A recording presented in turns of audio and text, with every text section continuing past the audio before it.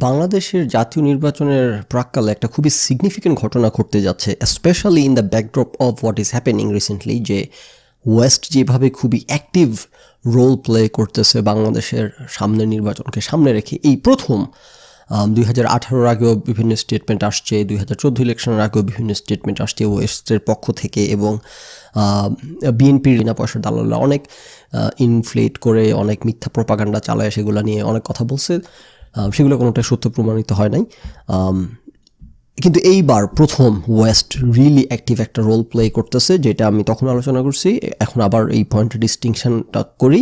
তখন আমি অতীতে বলছি যে ওয়েস্ট কোনো রোল প্লে করতেছে না, এগুলা মিথ্যাবাদীরা মিথ্যা কথা ছড়াইতেছে, এবং এবার আমি দাবি করতেছি যে ওয়েস্ট একটা অ্যাক্টিভ রোল প্লে করতেছে। এবং আমার সেই খুব সহজ থিওরিটা আরেকবার আপনাদের জন্য আমি সামনে উপস্থাপন করতে চাই। সেটা হচ্ছে, কেউ যদি কোনো অ্যাক্টিভ রোল প্লে করে ওয়েস্ট, সেইটা এত এভিডেন্ট হবে যে আপনি খালি চোখে এটা দেখতে পাবেন। এটা আপনাকে টেনে টেনে স্ট্রেচ করে হইতেছে বানায় মিথ্যা প্রপাগান্ডা ছড়াইতে হবে না।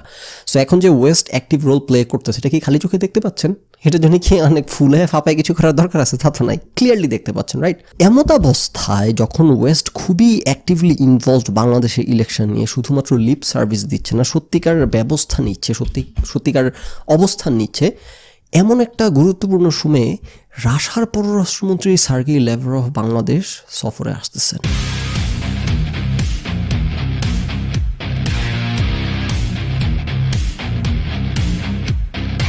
ওয়েস্টের হাত থেকে আওয়ামী লীগ সরকারকে বাঁচতে হইলে আওয়ামী লীগ সরকারের হাতে এলাই হিসেবে অপশন খুবই কয়েকটা: ইন্ডিয়া, চায়না, রাশিয়া, মানে যারা সুপার পাওয়ার, তথাকথিত সুপার পাওয়ার আর কি। আসলে দেখেন, এই পয়েন্টটা ইম্পর্টেন্ট বোঝাটা, যে তথাকথিত সুপার পাওয়ার বলতে কি, ওয়েস্টের হেজিমনির সামনে এই যে রাশিয়া, চায়না, ইন্ডিয়া, এগুলো আমরা বলি তথাকথিত সুপার পাওয়ার, আমরা বলি উঠে আসতেছে। এরা এখনও যোজন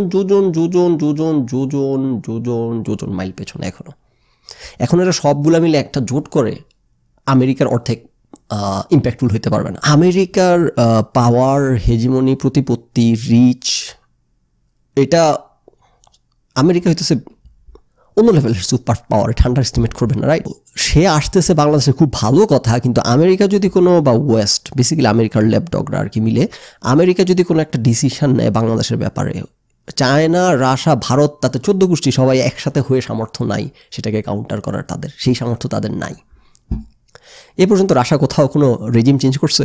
কোথাও কোনো রেজিম চেঞ্জ করতে পারছে? যে একটা সরকার পতন ঘটে তাদের কি বলে জানি, তাদের পাপেট গভর্নমেন্ট বসাইতে পারছে?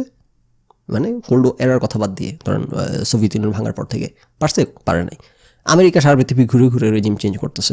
একটা রেজিম চেঞ্জ করা, একটা সরকার সরানো, এবং যুদ্ধ ছাড়া সফটভাবে করা, যেটা আরও কমপ্লিকেটেড, যুদ্ধ ছাড়া, সরাসরি মিলিটারি ইন্টারভেনশন ছাড়া, প্রক্সি ওয়েতে, সফট ওয়েতে কি বলে ইমপ্লোশন ঘটায় একটা রেজিম চেঞ্জ করা যেই পরিমাণ এক্সপেন্সিভ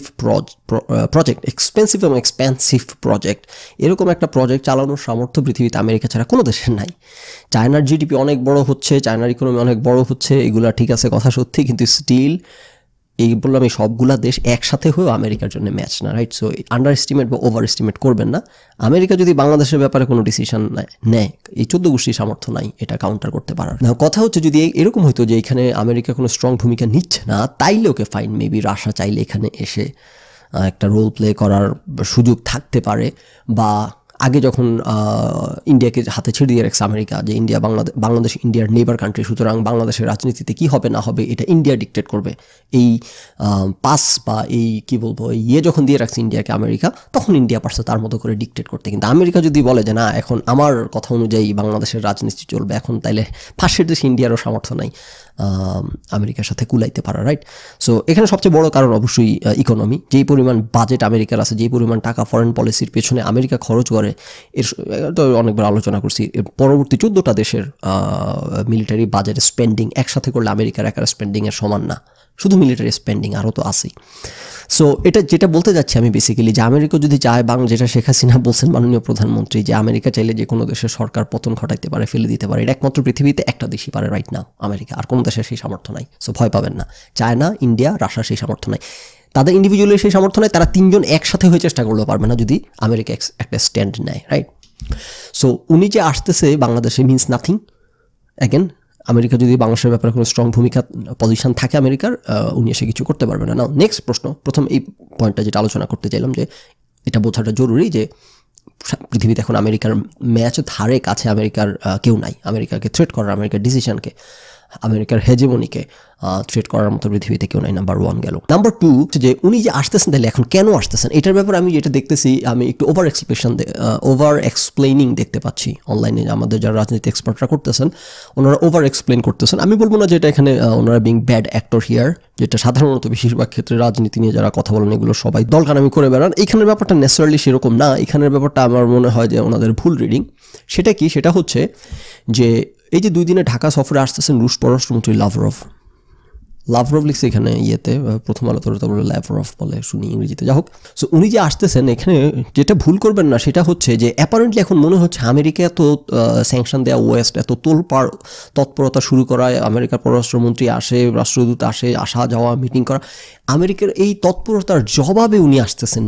মেবি বাংলাদেশ সরকার সমর্থ হয়েছে আমেরিকার এই তৎপরতার জবাবে রাশাকে ইনভলভ করতে। ব্যাপারটা কিন্তু তা না, এই ভুল বুঝবেন না। এটাই হইতেছে পুরাপুরি যে আলোচনা বিশ্লেষকদের বিশ্লেষণ দেখতেছি, পুরাপুরি তাদের ভিত্তিটা যে এই জায়গাতে ইরনিয়াস বা মিস্টেকেন, সেটা হচ্ছে এই জায়গাতে। কারণ ভদ্রলোক কিন্তু বাংলাদেশ সরকারের অনুরোধে আসতেছেন। আপনি যে দেখেন প্রথম আলোর রিপোর্টটা, রাশা বরং বাংলাদেশকে অনুরোধ করে এই অ্যাপয়েন্টমেন্টটা নিছে। এই যে দেখেন, আমি বলি কোথায় জানি, গত বছরের নভেম্বরে ঢাকায় ভারতীয় মহাসাগর দেশগুলোর সহযোগিতায় যোগ দেওয়ার কথা ছিল রাশিয়ার পররাষ্ট্রমন্ত্রী, কিন্তু শেষ মুহূর্তে তার ঢাকা সফর বাতিল করে মস্কো। গত বছর। তার মানে আপনি যে ভাবতেছেন যে নির্বাচনের ডামাডোলে এখন উনি আসতেছেন, নিশ্চয়ই এখানে আওয়ামী লীগ সরকার সক্ষম হয়েছে, ব্যাপারটা এরকম না। ব্যাপারটা হচ্ছে 1 বছর আগেই ওনার আসার কথা ছিল, যখন স্যাংশনও আলোচনায় ছিল না। যখন স্যাংশনের ডিসিশন তো আসছে মে মাসে, এই বছরের মে মাসে, এটা কি অগাস্ট মাস, 3-4 মাস আগে স্যাংশনের ডিসিশন আসছে। আর গত বছরের নভেম্বরে উনি কিন্তু বাংলাদেশে আসার জন্য ওনার ভিজিট স্কেজুল ছিল, যখন আমেরিকান ইনভলভমেন্ট, ওয়েস্টের ইনভলভমেন্টের নামগন্ধ কিচ্ছু নাই। এবং at that point in time we had no idea যে এই নির্বাচনে ওয়েস্ট কোনো ভূমিকা নিবে কিনা, সিরিয়াস ভূমিকা নিবে কিনা, আমরা কেউই জানতাম না। অবশ্যই যদি ওয়েস্টের এমন কোনো ডিসিশনের পথে যেয়ে থাকে, রাশার হয়তো সেখানে ইন্টেলিজেন্স থেকে থাকতে পারে, তারা ইন্টারনালি জেনে থাকতে পারে যে আমেরিকা বাংলাদেশের নির্বাচনে এবার এই ভূমিকা নিবে। বাংলাদেশ এত ছোটোখাটো দেশ, আমার মনে হয় না এটা নিয়ে এত ইন্টেল ঘাটাঘাটি করার প্রয়োজন। এখানে ইউক্রেন যুদ্ধের মতো ঘটনা ঘটতেছে। সো আমি যেই পয়েন্ট ইম্পর্টেন্ট এখানে আমি মেক করতে চাই, সেটা হচ্ছে যে এখানে ওভার এক্সপ্লেন করার কোনো সুযোগ নাই যে বাংলাদেশের নির্বাচনকে সামনে রেখে ওয়েস্টের তৎপরতার জবাবে বাংলাদেশ সরকারের অনুরোধে রাশার পররাষ্ট্রমন্ত্রী আসতেছে। ব্যাপারটা মোটেও এমন না, ব্যাপারটা মোটেও তা না। উনি গত বছর আসার কথা ছিল বাংলাদেশে, যখন এই কোনো তৎপরতা ছিল না, এবং এটা বাংলাদেশ সরকারের অনুরোধে উনি আসতেছেন না, রাশা বরং অনুরোধ করে এই কি বলে এই অ্যাপয়েন্টমেন্টটা নিছে। যে তার নামের কোথায় আছে এই কথাটা লেখা, যে ঢাকায় রাশা দূতাবাস নিয়মিতভাবে রাজনৈতিক পর্যায়ে এই সফর নিয়ে রাশা আগ্রহ দেখাচ্ছে। এবং এটার কারণ হচ্ছে ইউক্রেন যুদ্ধের পর সারা পৃথিবীতে রাশার কজকে হইতেছে পক্ষে সমর্থন বাড়ানোর জন্য এই সার্গেই লাভরভ সে সারা পৃথিবীতে ভিজিট করা শুরু করছে। সেই ভিজিটের অংশ হিসেবে বাংলাদেশ উনি আসার কথা ছিল, যেটা যেহেতু বাংলাদেশ অত্যন্ত গুরুত্বপূর্ণ, এই কারণে বাংলাদেশের সিরিয়াল আস্তে আস্তে এত দেরি হয়ে গেছে যে এখন মনে হচ্ছে আমাদের ইলেকশনের কারণে আসতেছে। আসলে এটা না, বাংলাদেশ অনেক গুরুত্বপূর্ণ দেশ হয়, সিরিয়ালে অনেক পিছনে ছিলাম এই কারণে এখন। সো উনি গত বছর বাংলাদেশে আসার কথা রাশা ইউক্রেন যুদ্ধের প্রেক্ষিতে, রাশার কজের পক্ষে এলাই বাড়ানো হোক, যে হোয়াট এভার ওইসব কারণে, রাইট। এবার খবরটা দেখি, গত বছরের এপ্রিলে ইউক্রেনের সঙ্গে যুদ্ধ জড়িয়ে পড়ার পর থেকে রাশার পররাষ্ট্রমন্ত্রী সার্গেই লাভরভ বিশ্বের বিভিন্ন দেশ সফর করছেন। ওই সময় থেকেই তার বাংলাদেশ সফর নিয়ে আগ্রহ দেখিয়ে আসছে রাশার আগ্রহ, এটা বাংলাদেশের না। ঢাকায় রাশা দূতাবাস নিয়মিতভাবে রাজনৈতিক পর্যায়ে এই সফর নিয়ে আগ্রহ দেখাচ্ছে, এবং এই অ্যাপয়েন্টমেন্টটাও, এই সফরটাও রাশা হইতেছে সেট আপ করছে, বাংলাদেশ নেই যে কোথায় দাঁড়ান। গত নভেম্বরে ঢাকার পররাষ্ট্রমন্ত্রী কিন্তু শেষ মুহূর্তে তার ঢাকা সফর বাতিল করে মস্কো তখন ঢাকা সফর বাতিল করে, কোনো অবশ্যই কনফ্লিক্ট বা কিছু একটা কারণে, টাইম কনফ্লিক্ট, হোয়াট এভার। নাম প্রকাশ না করার সত্ত্বে সরকারের একাধিক কর্মকর্তা জানিয়েছেন, ভূ রাজনৈতিক প্রেক্ষাপট ও বাংলাদেশের নির্বাচনকে সামনে রেখে পশ্চিমা দেশগুলো, বিশেষ করে যুক্তরাষ্ট্রের সঙ্গে সরাসরি বিরোধিতা করে নিজের অবস্থানে স্পষ্ট করেছে রাশা। এমন এক পরিস্থিতিতে বাংলাদেশের দিক থেকে বাংলাদেশের পক্ষ থেকে ইতিবাচক বার্তার পর G20 শীর্ষ সম্মেলনের আগে মস্কোর পক্ষ থেকে ঢাকায় এইটা সার্গেই লাভরভের সফরের প্রস্তাব পাঠানো হয়। তার মানে বাংলাদেশ যখন গ্রিন সিগন্যাল দিছে বাংলাদেশের পক্ষ থেকে কেন? কারণ বাংলাদেশের পক্ষে রাশা বিভিন্ন স্টেটমেন্ট দিছে নির্বাচনকে সামনে রেখে। এই কারণে বাংলাদেশ সরকারও আবার একটু গ্রিন সিগন্যাল দিছে রাশার প্রতি অ্যালায়েন্সের ব্যাপারে। সেই গ্রিন সিগন্যাল পেয়ে মস্কো রিকোয়েস্ট করছে একটা অ্যাপয়েন্টমেন্ট সেট আপ করার জন্য। এই যে দেখেন, বাংলাদেশের দিক থেকে ইতিবাচক বার্তার পর G20 শীর্ষ সম্মেলনের আগে মস্কোর পক্ষ থেকে ঢাকায় সার্গেই ল্যাভরভের সফরের প্রস্তাব পাঠানো হয় গত বছর। এটা নির্বাচনের সাথে কোনো লেনদেন এগুলো নাই, তখন নির্বাচনে এই তোড়জোড়ের কোনো আলাপও নাই। এবং নানা বিষয়ের পাশাপাশি বাংলাদেশের আগামী নির্বাচন এবং রাশিয়া ইউক্রেন যুদ্ধের বিষয়ে আলোচনা হবে বলে কূটনৈতিক সূত্রগুলো আভাস দিয়েছে। এই যে এখনকার যে সফর আসতেছেন আগামী মাসে, সেখানে রাশিয়া ইউক্রেন যুদ্ধ নিয়ে আলোচনা হবে, এটাই মূলত এজেন্ডা। যেহেতু এখন বাংলাদেশের নির্বাচন পরিস্থিতি নিয়ে এত কিছু চলতেছে, সো নির্বাচনটাও এজেন্ডাতে থাকবে, কিন্তু এটা মূল এজেন্ডা না। সো আমি এটা বলতে চাচ্ছি, ওই ভুল করবেন না যে কি জানি হয়ে যেতেছে নির্বাচনকে কেন্দ্র করে বাংলাদেশ রাশিয়ার পররাষ্ট্রমন্ত্রীকে আনতে সমর্থ হয়েছে, একদম সব উলটপালট হয়ে যাচ্ছে, রাইট? এমন কিছু হচ্ছে না। দেখেন, এই যে এই প্রথম আলোর এই রিপোর্টটা 20 নভেম্বর 2022, গত বছরের নভেম্বর মাসে, প্রায় 1 বছর আগের রুশ পররাষ্ট্রমন্ত্রী লাভরভের ঢাকা সফর বাতিল। প্রায় 1 বছর আগে উনি আসার কথা ছিল, যে সফরটা তখন বাতিল হয়, তখন ক্যান্সেল হয়। কী কারণে? I would say mostly time কনফ্লিক্টের কারণে হয়তো বা। সো সেই বাতিল সফর এখন এসে আবার রিজিউমড হচ্ছে রাশার অনুরোধে, রাইট? এই ব্যাখ্যাটা এখন আবার অবশ্যই বিএনপি পন্থীদের পক্ষে যাচ্ছে, কিন্তু আমি অভয় দিতে চাই যে এইটা probably doesn't mean a lot, doesn't mean much.